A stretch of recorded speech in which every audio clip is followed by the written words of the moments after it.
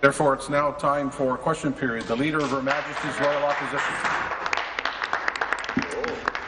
Mr. Speaker, my question is for the Minister of Finance.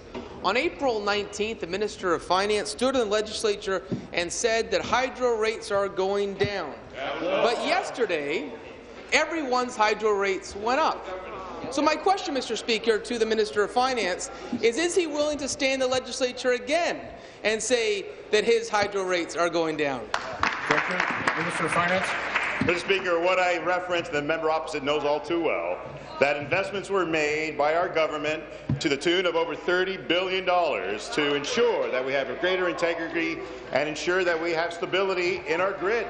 And furthermore, we eliminated dirty coal from our emissions in our province. 90% of our emissions are now free of carbon dioxide, and the member opposite knows that all too well, and those come at a cost to ensure that our future is protected and that we become more competitive going forward. He knows that our long-term plan had estimated much higher fees, and that has not occurred. And he knows also that the reason that we are going is we're going to ensure that going forward we'll continue to provide that integrity in our grid and provide further stimulus in our economy, and that has been happening, Mr. Speaker. Thank you.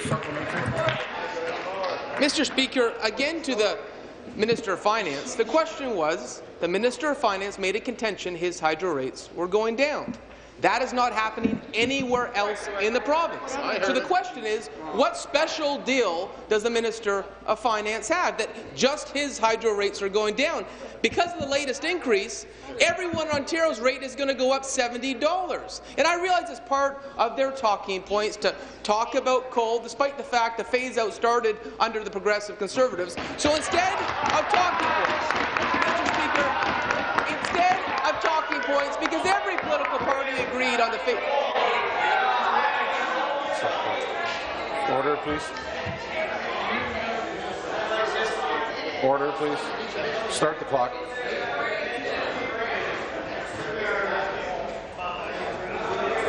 Order. Thank you. Finish, please. So, Mr. Speaker, instead of answering a different question, a very simple, straightforward question to the Minister of Finance. You said your hydro rates were going down.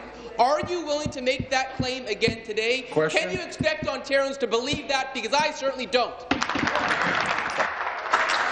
seated, please. Be seated, please. Thank you.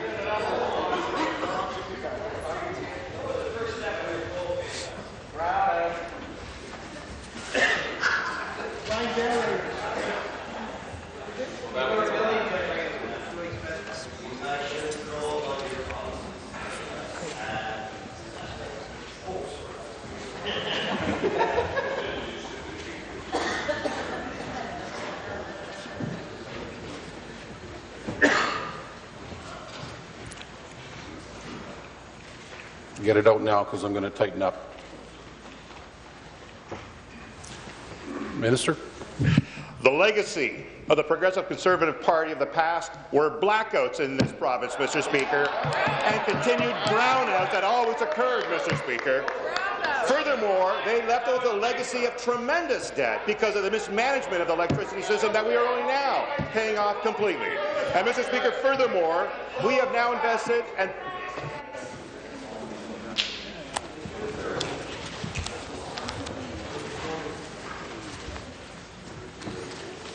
Finish, please, Minister.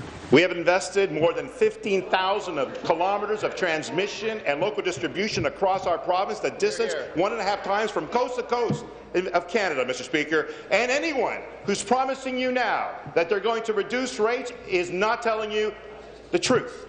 In the end, Mr. Speaker,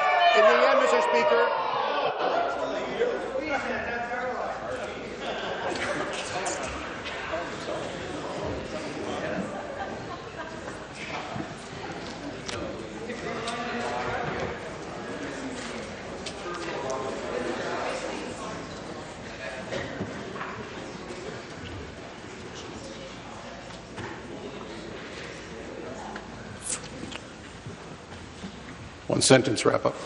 anyone who promises lower rates is promising a return to dirty coal in this province, Mr. Speaker. That's what they're talking about. We are not going to do that in this side of the House. Final supplementary. Mr. Speaker, once again to the Minister of Finance, the drive-by smear on coal didn't work in Whitby, Oshawa, because there was no truth to it. Now back to the question and back to the real concern, and that's the hydro rates that everyone in Ontario sees as going up, except for the Minister of Finance. Now let me give you an example. Last week I was in Thunder Bay meeting with mayors and councillors from northwestern Ontario communities. I would note that in 2015 the Federation of Northern Municipalities passed a resolution calling for lower hydro rates as it's been disastrous on the north. Resolute Forestry, where I toured, told me they have to shut down parts of their plant every day during peak rate periods to keep their costs down. I guess they don't get the Charles Sousa special. So, Mr. Speaker, when will this government stop turning their back on Northern Ontario? Mr. Speaker, when will this government actually have energy policies that don't cripple Northern Ontario?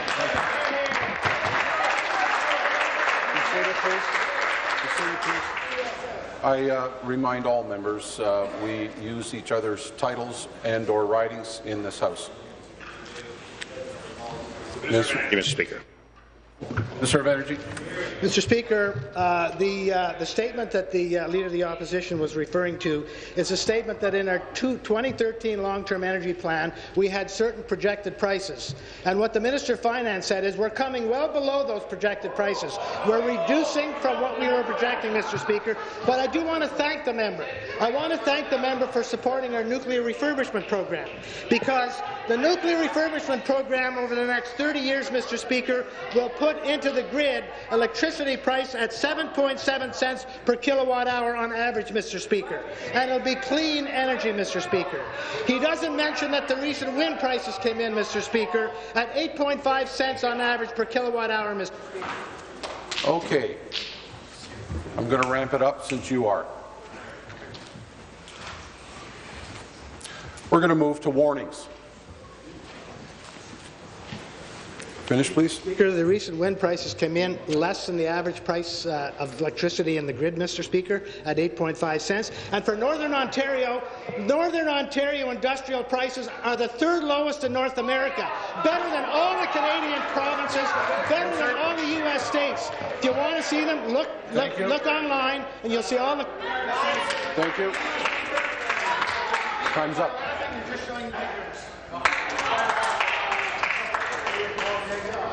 When I stand, you sit. In case you didn't hear, when it was really quiet, I said we're moving to warnings. The shouting's going to stop. New question. Leader of the Opposition.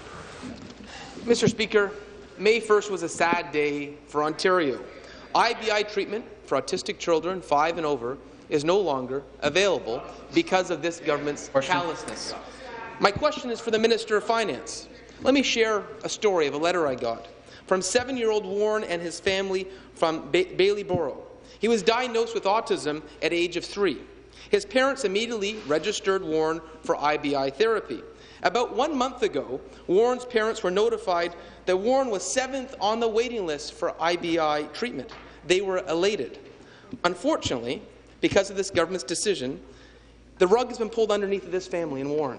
It's not right. Mr. Speaker, after so many years on the waiting list, why is this government proceeding with this devastating cuts that takes away IBI treatment from Warren and his family? We know how much the minister was upset. Why did the Minister of Finance allow this cut in his budget? Thank you. Minister of Children and Youth Services, Mr. Speaker. Minister of Children and Youth Services. Thank you, Speaker. And I want to thank the Leader of the Opposition for the question. It's very important to acknowledge that we are not removing kids from service. In fact, we are taking those kids who are waiting for IBI, who are over 5, who are not in the right developmental window, and putting them into immediate service, Speaker. $333 million new dollars, 16,000 new spaces. I acknowledge it's a shift. I acknowledge it's a transition.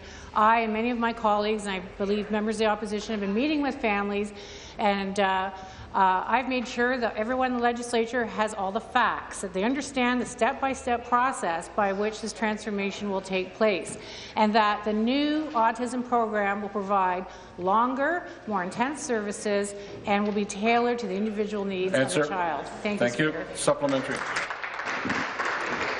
Mr. Speaker, my question is for the Minister of Finance, because this is his cut. You know, when the government cuts a service, they say it's a shift, it's a transformation. $330 million is a cut. Minister of Energy is warned.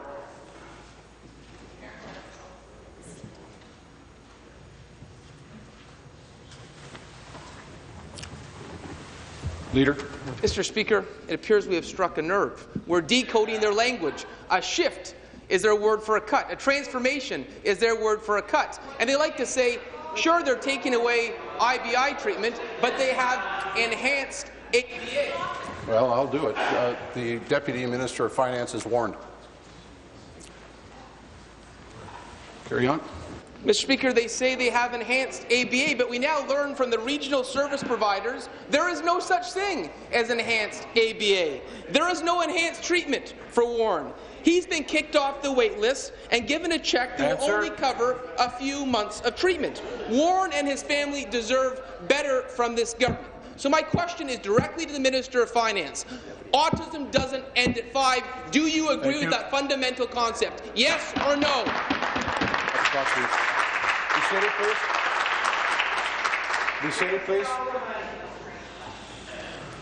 The member from Stormont, Dundas and South Glengarry is warned.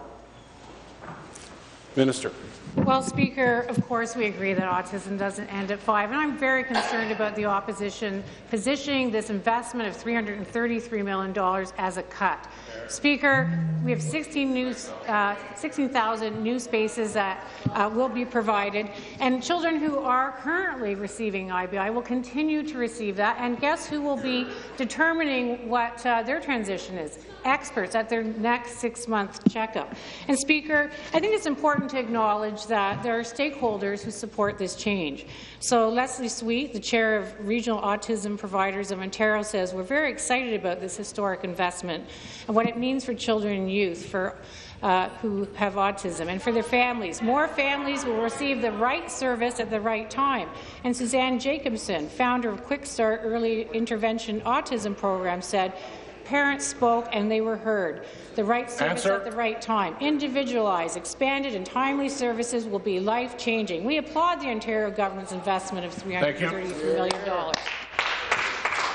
Final supplementary. Mr. Speaker, once again for the Minister of Finance. You know, the government's backbenchers seem to share the government's callous disregard to what this means for families with autism. You know, on Twitter last week, the member from Beaches, East York, called the parents of autistic children bullies. What? These are parents that are frustrated with the province because they can't get the treatment they need. Mr. Speaker, first the Liberal government took people like Warren's parents to court. Now they're kicking kids like Warren off the wait list. When will the government stop their war on autistic children and parents who love them? It's not the right thing. Correct course. Be seated, please. Be seated, please. Minister. Well, Speaker, I'd like to know when the Leader of Opposition would stop using the wrong terminologies about kicking kids off lists. That implies they're not getting support. They are getting immediate support. Those children he's talking about will go to immediate service, Speaker. It is fear-mongering, and I'm very concerned because this does affect families, and I appreciate that, Speaker, but it doesn't help, quite frankly, when the opposition isn't communicating.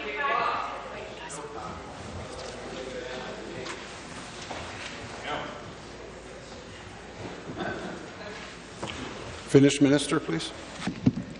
And it would also be helpful, Speaker, if the opposition talked about what this will do for the children on wait lists he speaks about. We will reduce wait lists for autistic children by half in 2 years. Member from Dufferin-Caledon is warned. 2020. So, Speaker, I just wish the opposition would get the facts. His critic has had the briefing, and it's important they convey the facts during this time of transition. Thank you. No question. The Leader of the Third Party. Thank you very much, Speaker. My question is to the Acting Premier. The Premier created a scandal with her system of secret fundraising quotas. Can the Acting Premier tell Ontarians... Stop the clock. My comments still stand for this next round of questions. It's for the entire time of question period. So if you want to get warned, the next step is that you're named. Finish, please. Can the acting premier tell Ontarians which minister had the quota for raising $430,000 from Greenfield Specialty Alcohols and which ministers are responsible for $160 million in Liberal government support back to Greenfield, Speaker? Thank you. Minister of Finance. Minister, there's two questions there. One is the degree of investments that we're making to grow our agricultural industry and supporting rural Ontario, which is critical. We recognize that ethanol and our growth in ethanol will help the industry as well as move us into the low-carbon economy. And of course, the selection process in that is very nonpartisan, and the Ministry of Vicious are the ones that evaluate the companies, and it goes through a four-step competitive due diligence. But, Mr. Speaker, the member opposite also talks about fundraising activities, and I think the leader of the third party, who's strongly defending her secret union-backed shell corporation, is clear as to why the NDP have not decided to act on the reforms that we're putting forward, Mr. Speaker. Thank you. Supplementary. Speaker, increasingly Ontarians are concerned that this government and this premier have manipulated and abused the rules around political fundraising in this province beyond anything that we have seen in the past. And now this premier says, just trust me when I rewrite the rules on my own and use my majority to pass them. Speaker, it is simply not credible. When will this premier and this Liberal government realize that the rules on how parties and elections are financed must be seen as credible by the people and agree to put aside her partisan process? Minister. Mr. Speaker, credibility is exactly what's in question here from the member of the third party. They obviously are stuck in process because they want to delay further the reforms that are necessary to meet the very demands of the public, and we recognize that. So our question to the Leader of the Opposition is, do you believe that we need to reform third-party advertising? Right? Do you believe that we need to ban corporate and union donations? Do you believe that we need to reduce the maximum amount of those donations? And do you believe that we need to have the constraints necessary on loans and loan guarantees and phantom landowners, Mr. Speaker? And do you believe that reform on by-elections are also important? Do you believe that we need an overall reduction in our spending limits by central parties in election periods and limits between those elections? Mr. Speaker, do you believe that we need new leadership and a nomination campaign spending limits on those donation opportunities during those campaigns? I believe consensus around this room and certainly outside this legislature believes we do. Thank you. And that's what we're putting forward, and we expect. Thank you. Final supplementary.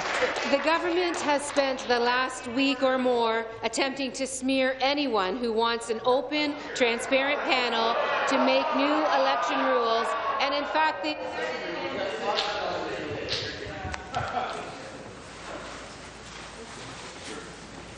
Stop the clock, sorry.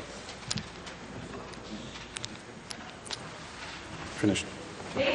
Democracy Watch, newspaper editorial boards, the Green Party of Ontario, the official opposition, and the NDP are somehow all trying to delay. Yet, when given multiple opportunities to move forward on a fast-moving independent process that would report back to this legislature by the end of September, the Premier and her government have repeatedly simply said no. The real question is, why is the Liberal Party of Ontario insisting on a partisan process that they control?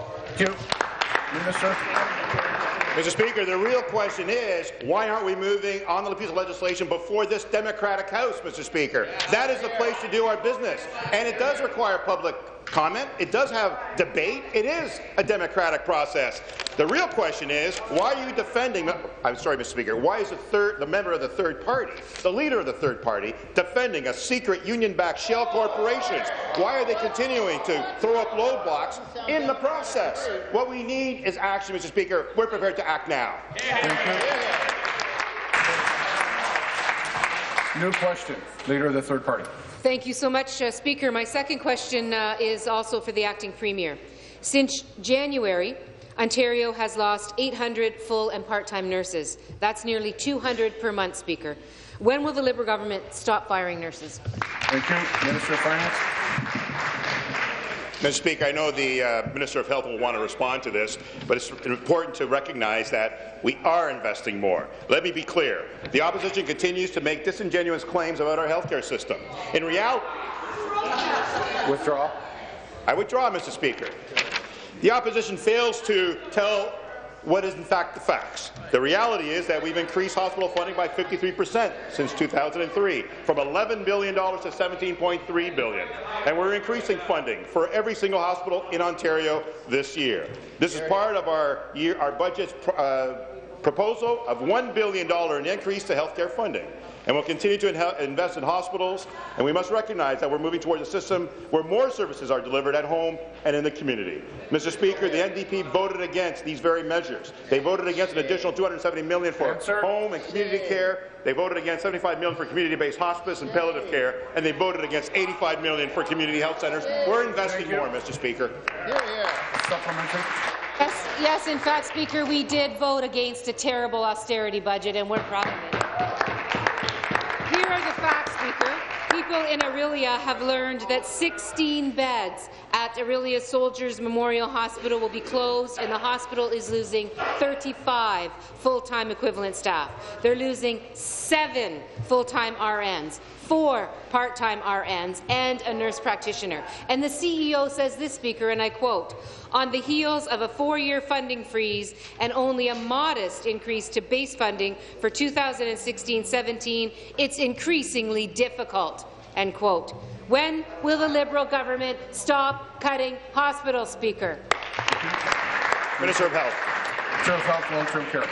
Well, thank you, Mr. Speaker, and I appreciate the question from the leader of the third party, because it allows me to set the record straight when it comes to Soldiers Memorial. And we're investing an additional $1.3 million in that hospital this year. But let's hear what else the CEO of that hospital said. She actually said, and it was based on, there's a Rehabilitation Alliance, the Rehabilitative Care Alliance, which is a provincial-wide body, and they're making changes which are in accordance to and, in fact, recommended by that alliance. So the major budget initiative, in fact, is a bed restructuring plan that will see the establishment of a newly designed program to enhance care for patients. This is quoting the CEO, requiring post-acute rehabilitation services and medical care. To develop this new model of care, the hospital has withdrawn from the regional complex continuing care program, but relocating other beds from within the hospital to the new unit to be established on the 4th floor, Mr. Speaker. Thank you.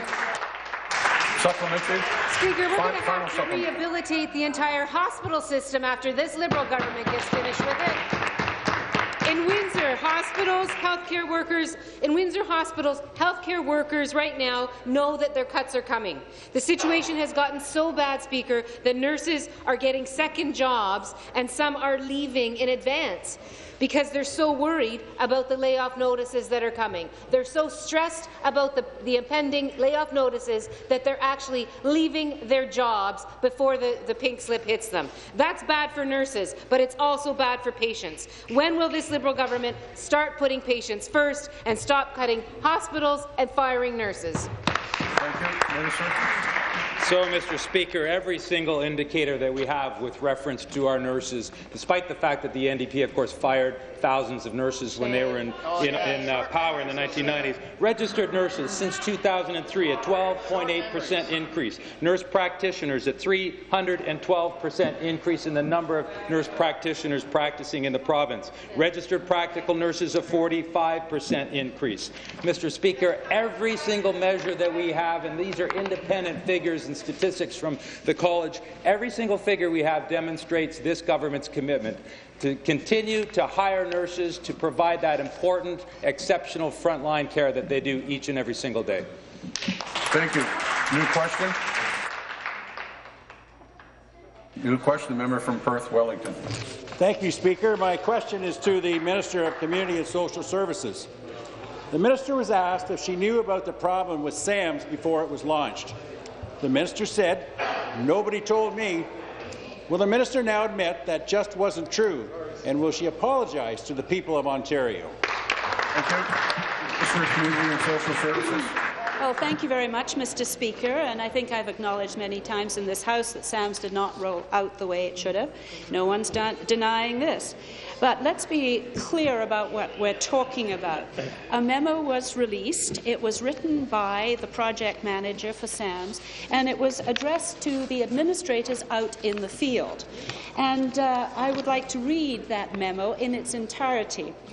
What he said on November the 1st was, "I would be remiss if I did not acknowledge that there have been significant challenges, both with the development of the solution and with site readiness. However, this was not unexpected in such a large and complex modernization initiative, and in every instance we have worked together to overcome these challenges." This was precisely the type of information that was relied upon to roll out SAMS in November of 2014. Thank you, Mr. Speaker. Thank you. Supplementary. Thank you, Speaker. Unfortunately, I didn't hear an apology. When the minister said, "Nobody told me," that wasn't true, plain and simple. On November 1st, the minister received a memo from the SAMS team leader which said the system faced significant challenges.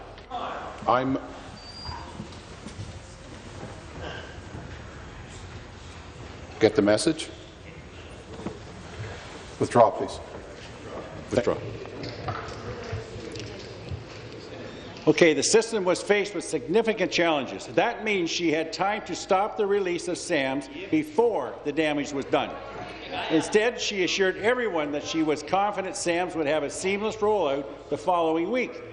In previous governments, a scandal like this would have triggered resignations. Has anyone in this government accepted the consequences for such a monumental screw-up? Anyone at all? Because this minister hasn't. I'd like to reiterate that the memo in question was sent not to me but to administrators in the field. And what I'd like to point out...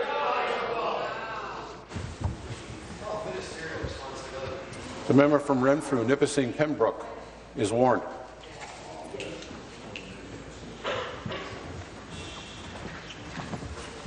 Finish, please. So I'm wondering if the member opposite is suggesting that he would have pushed the stop button on much-needed innovation based on knowing there were challenges that had been overcome. Having said that, Mr. Speaker, we know that challenges did exist with the rollout, and I have accepted the responsibility for that. I started staff working groups, frontline working groups. We hired PricewaterhouseCoopers to assist us in a third-party evaluation of what needed to be done. And we have now fixed 100% of the priority issues identified by the front lines and 95% of the defects identified in the Auditor General. Thank you. New question, the member from Bramalea-Gore-Malton. Thank you very much, Mr. Speaker. My question is to the Attorney General. When it comes to police accountability, transparency, and accountability and oversight, this government has been all over the place on this file. And it's really done a disservice to not only the people of Ontario, but to the family of Mr. Andrew Loku. Transparency is vital to maintaining public trust in the administration of justice and our justice system. First, the Attorney General took 30 days to read a report that only she could read. Then, while the Premier made some promising remarks about perhaps releasing this report, the Attorney General said no to questions asked by media to releasing this report 4 times. Now, finally, when the government releases the report, they release it late on a Friday. They release only 10 out of 34 pages, and one of those pages is blank. The pages that are released are heavily redacted, and in fact, the public is left with more questions rather than answers. Why does the government continue to disrespect Ontarians and discourage transparency turn after turn? Thank you. Attorney General. Thank you, Mr. Speaker. I want to thank the member from the third party for his very important question. As I said, our government is very committed to effective and fair civilian oversight of the police. We are aware that there are concerns about transparency and accountability in the current police oversight. So the time has come, Mr. Speaker, to look critically at how this system is working. So that's why last week we have appointed the Honourable Michael Tulloch, who is from the Appeal Court of Ontario, to lead an independent review of 3 agencies that oversee police conduct in Ontario. He has been asked to provide the government with a recommendation on ways to enhance the transparency and accountability of the provinces through police oversight bodies. And today I want to thank him to accepted to take this very challenging review. Thank you. Mr. Speaker. Mr. Speaker, while New Democrats welcome this commission and welcome the appointment of Justice Tulloch, that doesn't answer the question of transparency. The government likes to talk about transparency time and time again, but when it comes to it, the government does not act on that. The government has failed to act on delivering true transparency. The community has raised a number of concerns around the circumstance of Mr. Loku's death, but the government has an opportunity to provide the transparency. They like to talk about it, but again, they haven't delivered on it. The public have questions. Mr. Andrew Loku's family have questions. This government can provide the answers. Will the government commit today to releasing a fulsome report, understanding the concerns around privacy, but release a report that actually answers the questions that the community has? Thank you. Minister. Mr. Speaker, this SIU process is in existence since 1990, and I'll remind the member from the opposite, when they were in power, they did not release any of the SIU report. So we have asked Justice Tulloch to prioritize making a recommendation as to how information in SIU reports could be made public in the future. He will also prioritize looking at whether past SIU report should be made public and the form this information would take. The government is expected to receive these prioritized recommendations in the coming months. Justice Tulloch will conduct broad public consultation, including conversation with police community, Black Lives Matter, and a variety of municipal and community leaders. So I'm confident that through this review process, we will create a more transparent approach to police oversight that has the confidence of both the police and the public deserve. Thank you, Mr. Speaker. Question, the member from Etobicoke Lakeshore. Thank you, Mr. Speaker. My question is to the Minister of Finance. Each year, the 4 credit rating agencies assess the province's fiscal and economic plan following the release of the budget, and their assessment provides an independent analysis and assessment which they communicate through their rating and outlook for the province. And, Mr. Speaker, the results are in for the first of the 4 credit rating agencies, as Moody's made their assessment public last week. So can the minister please inform this House on the status of Moody's rating and what this means for our government's record on fiscal prudence? Thank you. Minister of Finance. Thank you, Mr. Speaker, and I'd like to thank the member from Etobicoke Lakeshore for the question, who's quite right. Following a thorough review of our government's economic and fiscal plan, Moody's recently announced an improvement of the province's rating. Hear, hear. Moody's outlook reflects its confidence in our government's plan to grow Ontario's economy and create jobs for Ontario. The member is also correct in saying that Moody's is the first of the rating agencies to release its rating. Our government values the input of third-party analysis as an important checkpoint, ensuring that our fiscal plan is credible, reliable, and transparent, Mr. Speaker. Supplementary. Thank you, Mr. Speaker. I'm pleased to hear of the improvement to our government's outlook by Moody's and know that this is a result of a credible fiscal plan and the hard work that the Minister of Finance has done.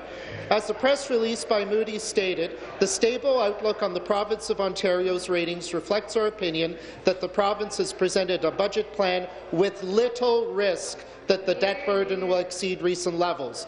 They also forecast Ontario's debt to fall across the medium term, as importantly for interest expense to remain manageable as well. Mr. Speaker, it sounds to me like our government is doing a great job at coming to balance in a way that is fair and responsible. And can the Minister of Finance please inform this House about the status of our fiscal plan and provide some insight into why Moody's made this change? Question. Thank you. Minister. Thank you, Mr. Speaker, and thank you again to the member for allowing me the opportunity to speak about our fiscal plan and the improvement of our outlook, which was, by the way, well received by many investors around the world.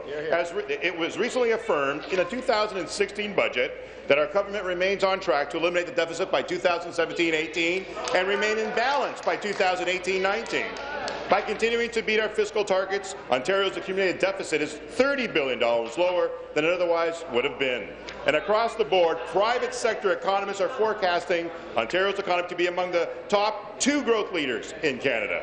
And we will continue to reduce the deficit through a fair and balanced approach, Mr. Speaker. We continue to implement our plan to balance the budget, grow the economy, create jobs, and Ontarians will continue to see measurable results, as already seen around the world, who value the work that we've done here in Ontario. Question, the member from Renfrew-Nipissing Pembroke. Thank you very much, Speaker. My question is to the Minister of Energy. The Minister will know that hydro rates went up again yesterday. May 1st, hydro rates went up. And the latest line, unbelievable line from the government, is that the increases are due to the fact that people didn't use enough electricity. So in this liberal energy system, people are penalized when it's a cold winter, they are penalized when it's a warm winter, and they are punished even more when they conserve electricity. Will the minister finally admit that the people's skyrocketing energy rates are not a result of weather, but the colossal mismanagement of Ontario's electricity system under his guidance, and will he commit to a real plan to stop abusing Ontarians with skyrocketing hydro rates? Be seated, please. Be seated, please. Thank you. Minister of Energy. Speaker, the member is correct that there was a 2.5% increase, Mr. Speaker. And as I said last week, Mr. Speaker, and the week before, Mr. Speaker, the member ignores the fact that if you look at comparisons to other provinces, BC Hydro rates increased by 4% on April 1st, 2016. Saskatchewan Power rates approved an increase of 5% throughout 2015, Mr. Speaker. Manitoba Hydro applied for a rate increase of 3.95% as of April 1st, 2016. Mr. Speaker, and Newfoundland Power applied for a rate increase of 3.6% for residential customers as of July 1st, 2016. And as I said earlier today, Mr. Speaker, Northern Ontario has the lowest industrial rates, third lowest industrial rates in North America, Mr. Speaker. Thank you. Supplementary. The minister has to stop with the numbers games. Quebec's hydro rates could go up 300%, and they'd still be lower than ours. You know, stop with the numbers game, because you are inflicting real pain on Ontario families. I had a gentleman in my constituency office on Friday who said this hydro fiasco that you've created here is tearing families apart. I spoke to a woman yesterday in my constituency who works at a food bank in Eganville. She said 30% increase at the food bank. They ran out. And when you talk to people and ask them why they're at the food bank, it's because they have to make a choice. If we pay our hydro bill, we can't afford the food. That's what you've done here in the province of Ontario. Will you show some compassion and stop going down the disastrous road that you built for Ontario families?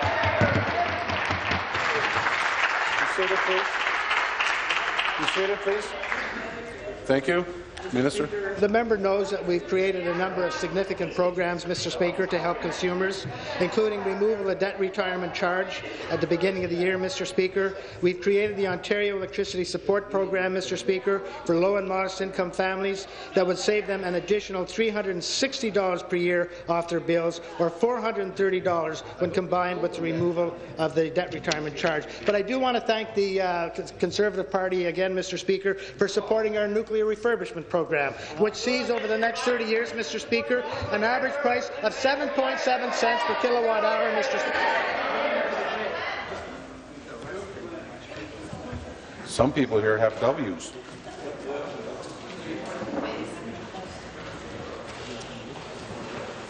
Speaker, thanking the Conservative Party for supporting our initiative in nuclear refurbishment, which shows 7.7 cents per kilowatt hour, Mr. Speaker, on average over the next 30 years. And that is clean energy, Mr. Speaker. We're taking a lot of other steps, Mr. Speaker, to reduce the cost of electricity, including the new price of wind, Mr. Speaker, which is comparable to the rest of the generation.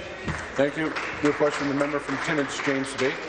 My question is to the Minister of Transportation. Minister, you will note, because I'm sure your staff watches this, that about a week ago there was a 26 cent per litre difference on the price of gas from southern to northern Ontario. And within northern Ontario, there was a 10 cent a litre difference between Kirkland Lake and Timmins. Question is very simple. When is this minister and this government going to get on side and do what we've been asking and what municipalities across the north have been asking, and that is to either get these gas companies to stop gouging the public, if not, regulate the price of gas? Minister of Transportation. Well, thanks very much, Speaker. I want to begin by thanking the member opposite for the question. Happy to take that one back, have a conversation with the member offline. Of course, you would know, cutting across all of the activity that this government does, thanks not only to the Premier, but of course to members like the Minister of Northern Development and Mines, the Minister of Government and Consumer Services, the Minister of Natural Resources and Forestry, and also the member from Sudbury. You know that this is a government that for 13 years has worked very hard in a determined fashion to make sure that Northern Ontarians have a bright and prosperous future, that the quality of life for Northern Ontarians continues to improve, Speaker, including in Budget 2016, of course. A number, for example, Speaker, from the Ministry of Transportation, a number of initiatives on the infrastructure front to support highway expansion, roads, bridges, and so much more for all of Northern Ontario, Speaker. For 13 years, thanks to this Ontario Liberal government, we have moved the yardsticks forward for Northern Ontario, and because of our leadership, Speaker, unlike the NDP, we'll continue to get the job done. Supplementary. Mr. Speaker, as my colleague was just saying, we've gone from question period to comedy hour. This government is the same government who got rid of the Ontario Northland, the only train that we have in Northern Ontario. This is a government who has driven the price of electricity through the roof to the point that residents and industry can't afford it. And now I'm asking him the question about the price of gas. How could it be that gas companies are able to charge a 26 cents per litre difference for gasoline across this province? If you can sell a case of beer in Kenora for the same price you sell it in downtown Toronto, how is it that you're going to have a 26 cent a litre difference on the price of gas? I ask you again, are you prepared to step in and get these guys under control, and if not, regulate them? Thank you. Minister of Energy. Minister of Energy. Mr. Speaker, I think the member knows that the regulation of the price of gasoline is federal responsibility under the Competition Act, Mr. Speaker. And I think if he wants, he's talking about a differential in price. Really? So does he want the same price? Does he want price control? If he wants price control, tell him he wants price control. Okay? We know what happens when you have price control. The provinces who have tried to regulate, Mr. Speaker, have seen their prices stay the same as the other provinces, or they went up, Mr. Speaker, because of the cost of administrating the price control they're trying to implement, Speaker. Thank you. Your question, the member from Ottawa, Orleans. Merci, Monsieur le Président. My question is to the Minister of Community Safety and Correctional Services. Minister, we all know that sexual violence has a devastating impact on the lives of survivors and their families. As a member of the Select Committee on Sexual Violence and Harassment, I heard many touching personal accounts of this kind of violence. Speaker, it was clear to me that we as a province need to do more to eliminate sexual violence and harassment right across Ontario. But because crimes of sexual violence and harassment are the most unreported in our province, it is imperative that we improve the experience of survivors who come forward to report these crimes through better tools and training for our police and law enforcement officials. Minister, I was pleased to join you in Ottawa in February when you announced the funding of 6 research projects at post-secondary institutions across the province dedicated to improving how police respond. So, through you to the Minister, Mr. Speaker, would the Minister please explain how he is addressing this very real and pressing gap? Thank you. Minister of Community Safety and Correctional Services. Thank you very much, Speaker. I want to thank the member from Ottawa Orleans for her work along with other members on the Select Committee on Sexual Violence and Harassment. Speaker, sexual violence and harassment is something that is far too prevalent in our communities and something that cannot be tolerated. That is why, Speaker, I was very happy to join the member from Ottawa Orleans in February to announce that we are investing $375,000 to support 6 research projects at post-secondary institutions across the province to provide our police and law enforcement officials with the tools and training they need in order to best support survivors of these terrible crimes. This research is about identifying best practices based on evidence. It is about supporting an even more compassionate and sensitive approach from law enforcement. It is about learning and implementing best practices to encourage more survivors to report sexual violence and continue to improve how police respond to and investigate cases of sexual violence. Thank you. Thank you. Supplementary. Thank you, Mr. Speaker, and thank you to the Minister for that answer. I am glad to hear that you're taking concrete steps to better support survivors of sexual violence and harassment and improve training for the police who respond to these crimes. While this research will be important in addressing these issues, we must also recognize that Indigenous women are disproportionately likely to experience violence. In fact, they are 3 times as likely compared to other women in Canada. Our First Nation partners have told us that there has always been a gap in the justice system. So as we move forward to eliminate sexual violence from our communities, we cannot lose sight of the Indigenous women who need our help the most. That means that we must work to develop a more compassionate, sensitive, and culturally appropriate response for law enforcement when dealing with sexual violence against Indigenous women, while encouraging more survivors to report. So, Mr. Speaker, through you, would the minister please explain what our government is doing to identify the gaps and best practice to help Indigenous women across Ontario? Thank you, Speaker. Speaker, it is unfortunate that Indigenous women are disproportionately likely to experience violence, and as the member stated, that in fact they are 3 times as likely to be impacted by compared to other women in Canada. Speaker, this must change. That is why last month, along with the minister responsible for women's issues and the Minister of Aboriginal Affairs, I announced that we're providing over $250,000 to support research that will specifically draw on the lived experiences of Indigenous survivors of sexual violence.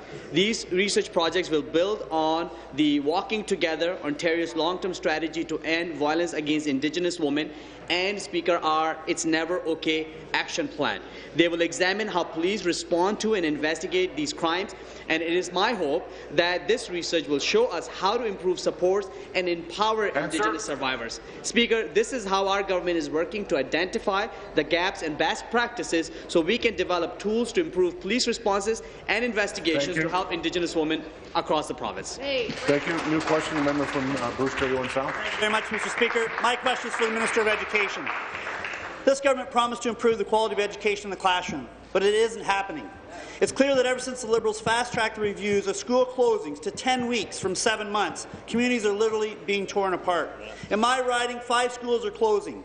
OSCBI alumni, parents and students have appealed to the minister to step in and review the decision, a call that's supported by over 2,100 petitioners. Mr. Speaker, these constituents want to know, will the minister support a 1-year moratorium on the decision and allow the community, the students and all stakeholder groups to consult on the proposal to close OSCBI? Thank you. Minister of Education. Yes, and I'm quite happy to comment on Blue Water District School Board, which is about what the issue is about. Actually, we had a really interesting event on Friday in Meaford, where the Blue Water Board had in fact used the new, actually expedited ARC process. As a result of that expedited ARC process, they will be closing 2 of their existing elementary schools. They will be closing an older high school as well. And we actually announced that they will be receiving $24 million in the small community of Meaford in order to build a new 1,000 JK to 12 schools to consolidate all 3 of those schools. The community, including the Mayor, was absolutely delighted. Supplementary. It's unfortunate, Mr. Speaker, that the minister didn't have the decency to invite the representative of that riding to that announcement. Despite promising to address the funding formula in the past 2 elections, it appears the minister is indifferent to the predicament they're creating and the impact of school closures on people in their communities. You'd never do that. This attitude runs parallel to their waste and mismanagement pattern, the same one that has led the government to cut back in funding essential public services such as education and health care. Minister, you control the purse strings. You set the rules of the funding formula. You said you would change it. A busload of constituents will be arriving any minute, and they want assurances from you that you'll do the right thing.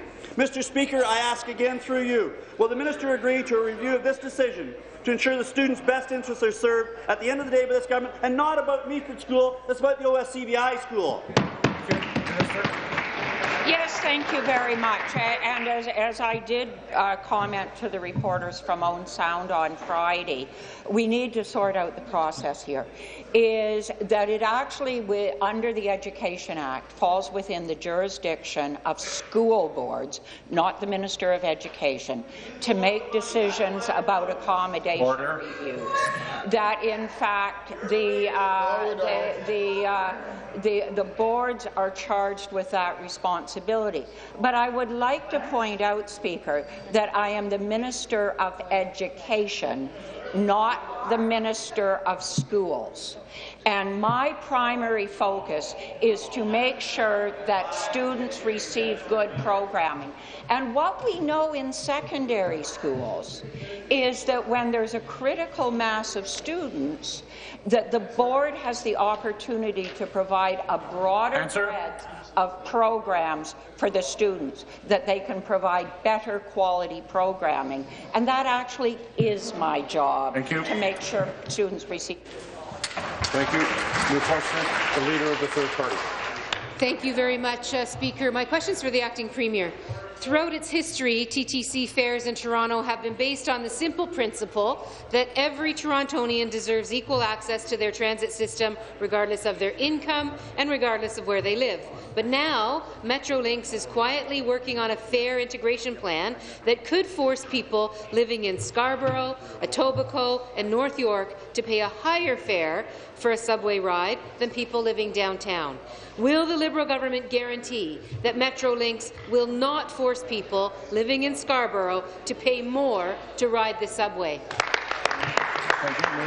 Minister of Transportation. Minister of Transportation. Thanks very much, Speaker. I want to thank the Leader of the NDP for the question. Of course, as everyone should know by now, the folks at Metrolinx, who are doing an exceptional job, are working hard to liaise with all of our municipal transit systems around the Greater Toronto and Hamilton area to make sure that collectively, Speaker, we can deliver on fare integration for this region. I think anyone who moves around the Greater Toronto and Hamilton area would recognize, and certainly I hear it loud and clear from my own constituents in York Region, that we need to make sure, in order to support the unprecedented transit investments that this government is making, that we need a fare integration system across this entire region that works seamlessly, that makes transit more accessible, more affordable, more reliable, more dependable for the people of the entire region. And that's the work that Metrolinx is embarking upon in conjunction with all of our municipal transit systems. They'll keep working hard, Speaker, to make sure that we can get it right. Thank you very much. Supplementary. Well, Speaker, in fact, what Metrolinx has been quietly doing is designing a fare integration plan that could force the TTC to become a zone-based system that divides Torontonians based on where they live. So years from now, people in Scarborough might get a new subway, but then find out that they can only afford to ride the bus. Will the Liberal government guarantee that there will be no fare zones within Toronto and that Metrolinx will not force the TTC to charge higher fares for subway riders? Thank you. Minister of Transportation. Thanks very much, Speaker. I guess only the Leader of Ontario's NDP would think somehow that after months of open conversations, after months in which every single board meeting has a public portion, Speaker, only the Leader of Ontario's NDP would think that this is somehow hidden. It's a conversation that's been ongoing. It's part of my mandate letter, which, of course, Speaker, she should know. For the first time in Ontario's history, our mandate letters were posted publicly at the time that we received them, Speaker. I think what's also perhaps the reason that the Leader of the NDP is mistaken about how supposedly hidden this effort is, Speaker, is that because while we are investing in transit through budget after budget after budget, that Leader, the NDP caucus, continue to vote against them. They are obviously more focused on petty partisan politics in Scarborough instead of being focused on making sure that they support the transit investments needed to deliver the seamless integrated transit network the people of this region and the people of Scarborough deserve. Any questions? The member from Scarborough Agincourt. Thank you, Speaker. My question is for the Minister of Health and Long-Term Care. Toothache is one of the most prevalent yet preventable chronic diseases. Particularly among children, it is the leading cause of day surgery for those ages 1 to 5. Research shows that untreated oral health problems can affect children's ability to eat, sleep, and focus. In my riding of Scarborough-Agincourt, it is not unusual to see children whose growth and development is impacted by poor oral health. There is unacceptable disparity in health outcomes between lower and higher socioeconomic individuals in this province. It is true to dental health as well. Speaker, through you to the Minister of Health and Long-Term Care, can he please inform the House what the government is doing to ensure that children in my riding of Scarborough-Agincourt and across Ontario receive proper dental health they deserve? Thank you. Minister of Health, Long-Term Care. Well, thank you, Mr. Speaker. And I have to say it was great being with the member from Scarborough-Agincourt and many of her MPP colleagues from Durham and Scarborough last week when we announced a $20 million investment to diagnostic imaging at Scarborough Hospital and a $5 million planning grant as well for both Durham and Scarborough regions. But as the Minister of Health and as a parent, I want to see all children grow up to be healthy and live healthy lives. And the family income level should not be a barrier to that. That's why I was pleased last week to announce that our government is supporting families and raising healthy kids by making it easier for more eligible children and youth from low-income families to access free dental health services in Ontario. The new Healthy Smiles Ontario program provides access to free preventive, routine and emergency dental services for all eligible children and youth. I'm very proud of our government's Healthy Smiles program, Mr. Speaker. It's an important step in Ontario's overall poverty reduction strategy. Thank you. Supplementary. Thank you, Speaker, and thank you to the Minister for his response, but also for his leadership role in supporting Scarborough. Healthy Smiles is an excellent oral health program run by the public health units across Ontario. This type of preventive treatment, whether it's checkup, cleaning, fillings, x-rays, we know in the long run it saves our healthcare system dollars.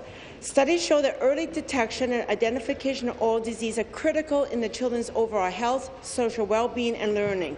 As a former public health nurse and a school board trustee, I know the free Healthy Smiles dental health care program will help children in my riding of Scarborough-Agincourt across Ontario improve their oral health, keep them out of the emergency room, ensure proper nutrition, promote self-esteem and reduce absenteeism from schools. Speaker, through you to the Minister, can he please tell the House how the families can access Healthy Smile programs? Question. Thank you. Minister.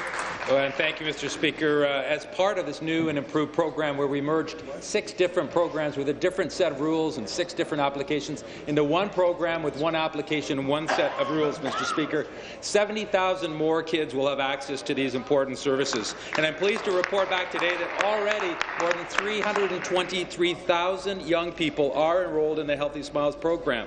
And to bring that number even higher, we launched an awareness campaign last week across the province to encourage more people to enroll and to visit ontario.ca Healthy Smiles to find out if their kids are eligible and to sign them up for these important publicly funded dental services.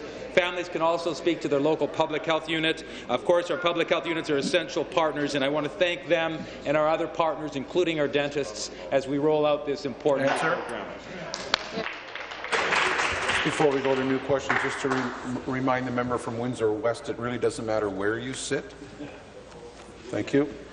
Member from Elgin, Middlesex, London. Mr. Speaker, my question is Minister of Health and Long-Term Care. Mr. Speaker, a recent Toronto Sun article detailed the government's failures for patients with diabetes.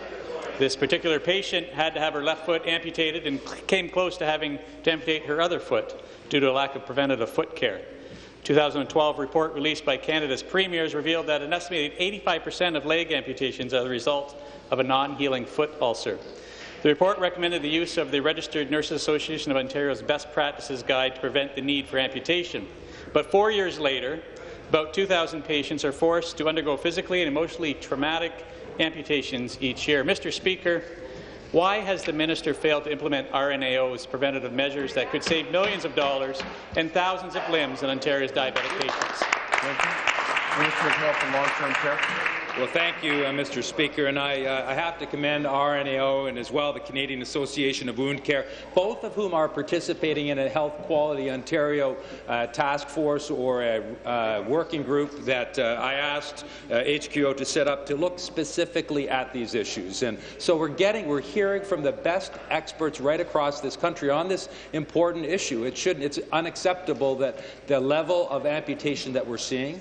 It's important that we have a wound wound care approach, which is based on best practices and best principles, that is applied province-wide. So we've gathered together the experts, and we've, of course, RNAO is part of that process, and as I mentioned, the Canadian Association of Wound Care, so we can actually hear from them, work with them in this working group to develop those standards of care and implement them across the province, Mr. Speaker. Thank you. Supplementary. Thank you. Back again to the Minister of Health. Minister, that task force should have been called 4 years ago after the Premier's report came out, not 4 years later, and patients suffering for 4 continued years. But the Canadian Diabetes Association, Mr. Speaker, reported the economic burden of diabetes was estimated to be $4.9 billion in 2010 and expected to increase to $6.9 billion by 2020. Estimated 1.5 million people in Ontario have diabetes, and that's to grow to 2.3 million people by 2025. These Ontarians are 12 times more likely to be hospitalized with end-stage renal disease and 20 times more likely to be hospitalized for lower limb amputation than the general public. Could the minister explain why prevention is not a priority in this government? Thank you. Well, Mr. Speaker, of course it's a priority, and that's why we're looking at wound care. We're also looking at offloading, which is an important aspect of this in terms of prevention and best practices for management. But I need to remind the member opposite that Ontario was the first province or territory in Canada to fully fund insulin pumps for children and adults with type 1 diabetes. We've established 6 centres for complex diabetes care. They've provided care to over 9,000 new patients. We've increased the number of diabetes education teams, which I suspect the member opposite would agree is a preventive aspect of care. We now have 321 diabetes education teams across the province. We have diabetes mobile outreach services, and we've invested in self-management as well, Mr. Speaker, making sure that individuals like my sister who has type 1 diabetes, to make sure that they have the education and support that they need to be able to live those highest quality lives, Mr. Speaker. Thank you. New question, the member from London West. Thank you, Speaker. My question is to the Minister of Labour. Speaker, last week we learned that the Ontario government recovered nearly $140,000 in wages owed by 18 firms to interns after a ministry blitz of a small number of DTA workplaces. The results of the blitz are deeply troubling. Of the 36 firms with interns that were subject to the Employment Standards Act, fully half were not meeting their obligations under the ESA. Speaker, it seems that the minister's efforts to educate employers are not working. While the blitz stopped the exploitation of unpaid interns at 18 firms, what is the minister doing to protect the thousands of other young people who are working without pay at hundreds more firms across this province? Thank you. Minister of Labour. Thank you, Speaker, and thank you to the member for this important question. Contrary to the assertions that are made by the member, I would say the work we are doing on unpaid internships in this province is working, and thanks to the work that we were able to do with the Ministry of Labour and the Blitz, young people in this province will now be receiving $140,000 that they wouldn't have otherwise received, Speaker. Let me make it perfectly clear. Unpaid internships are illegal in the province of Ontario. There's no such thing as a legal unpaid internship, Speaker. If there are employers out there today, and the Blitz shows us there are, if there are employers out there today that still don't understand or they decide not to follow the rules, we're going to continue to level that playing field for other employers in this province that do abide by the rules, Speaker. I'm proud we were able to recover the money for these young people that deserve that money, Speaker. Thank you. The member from Kitchener-Conestoga on a point of order. Point of order. Yeah, I'd like to welcome Pathfinder Christian School to question period today. Thanks, guys, for coming. Thank you. Member for Barrie on a point of order. Yes, Speaker, I'd like to wish a very happy birthday to the member from Brampton Springdale, who celebrated her birthday on April the 27th. Thank you.